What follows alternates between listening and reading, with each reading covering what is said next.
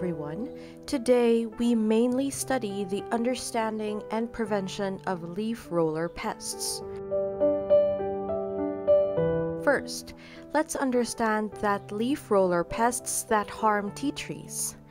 Usually curl mites are one of the major pests in tea areas in China.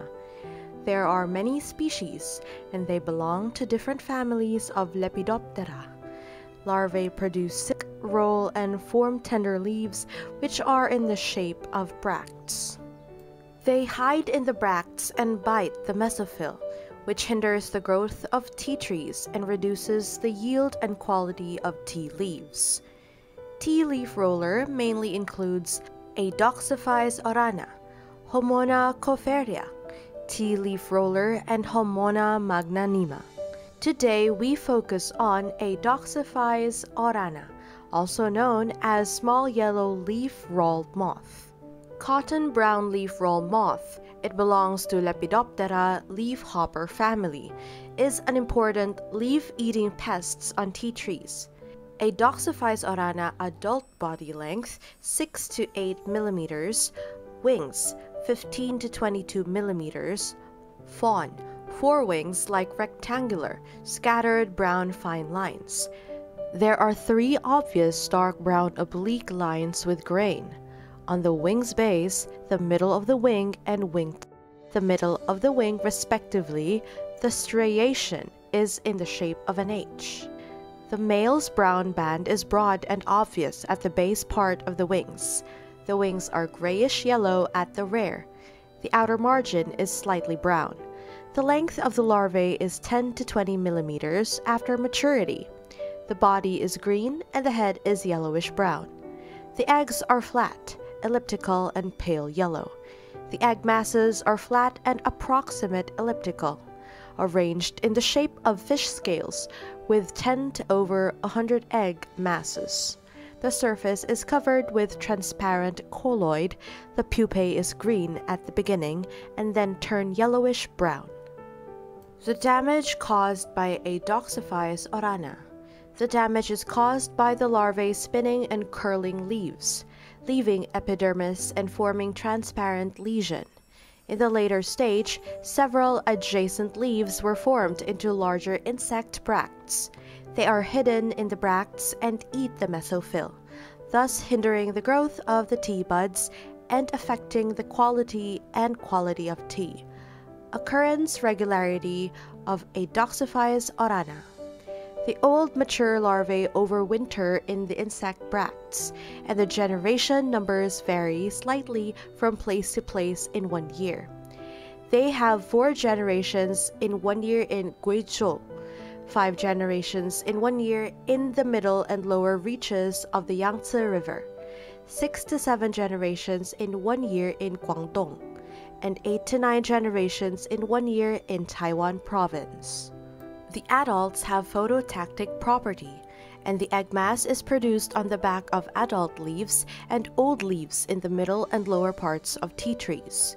After the larvae are hatched, they climb up to the shoot, or the laying silk floats to the nearby shoot with the wind, sneaks into the shoot tip gap or the end and edge of the newly developed leaves, spins, curls the leaves, and settles and hides. Eats mesophyll, form 2 to several adjacent leaves into insect bracts after the 3rd instar. Eats in the bracts, causing obvious transparent withered spots on the damaged leaves. Along with the increase of the instar, the leaves gradually changed from the awning surface to the middle and lower part of the tea tree, causing damage to mature or old leaves. There was a significant damage center in the tea garden. The larvae are very active. After the 3rd instar, they are startled and often fell to the ground to escape. After aging, they pupated in the insect bracts. The occurrence regularity of Adoxophyes orana is closely related to the environmental condition, the most suitable environment.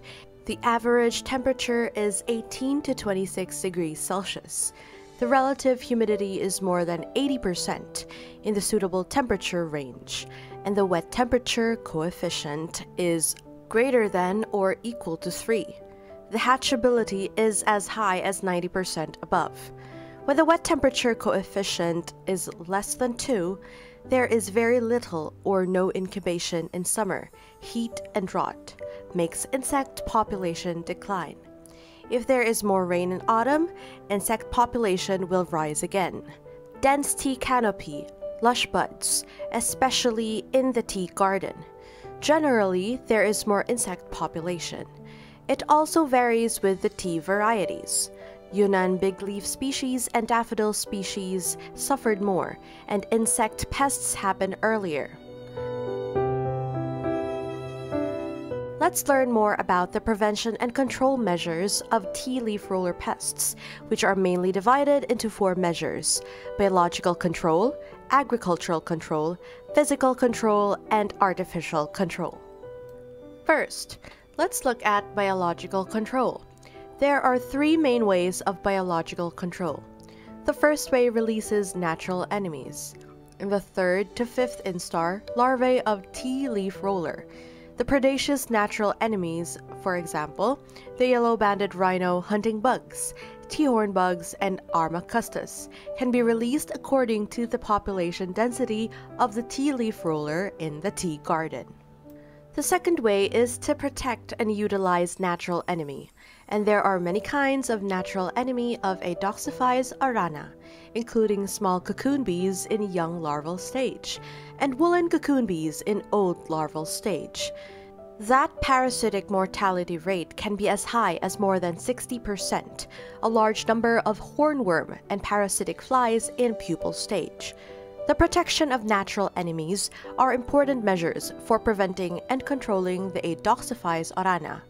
The sex pheromone of the Adoxophyes arana is used to trap and kill the adults during the peak period of the adults. The density should be 3 to 4 per mu. Change the core around February once. The armyworm board should be replaced in time depending on the situation of the pests, so as to effectively reduce the population base of the next generation.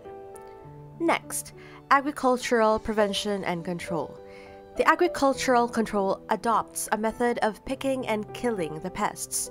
Young larvae are all on new shoots. We should pick them in time and in batches. The population can be effectively reduced. Trimming can also be adopted. The deep trimming of 10 to 15 centimeters can be carried out after the annual picking is completed. Damage the overwintering sites to reduce the population, so the damage severity in the following year can be effectively reduced. Then, physical prevention and control. Because that adult have chromatotropism and phototaxis, so in the adult peak period, we can use the yellow board or the frequency vibration type insecticidal lamp to trap and kill the adult pests. Finally, the artificial prevention and control.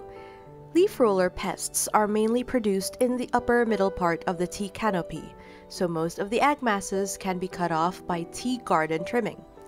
The investigation shows that the number of egg lumps in the field can be reduced by trimming, from 41 to 16 per meter of tea row.